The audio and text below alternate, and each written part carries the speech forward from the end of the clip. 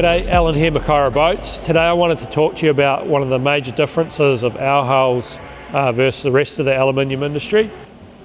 So there's a lot of boat builders out there that claim to build their hulls to meet Lloyd's special service craft. So I'm going to point out some of the key differences that you'll see in our hulls that no one else is doing. So basically a stringer like this, when it meets a watertight bulkhead, so you can see here, this is the wheelhouse bulkhead, which in our boats is all watertight. Most builders will have their stringer thickness continue through, and then they'll put a limber in the bottom of the stringer, and they'll only end up with about 3 blobs of weld because that stringer height there runs through. A Lloyd's requirement is that you maintain your stringer height even when you intersect a frame. So when you intersect a frame, you can see there our stringers increase in height to maintain the 70mm thickness.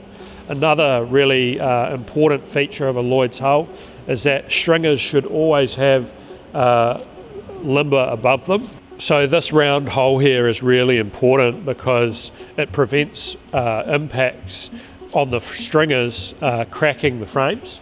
Obviously a lot of impacts are happening on these stringers when they're supporting the hull plate in a big sea, and if you don't have that rounded hole, it's got potential to cause cracks to spread through your frames, and it's actually a Lloyd's special service craft requirement. So if you see a boat that has stringers and they don't have a round hole above the frame where it intersects a stringer, you know that basically that is a potential cracking area.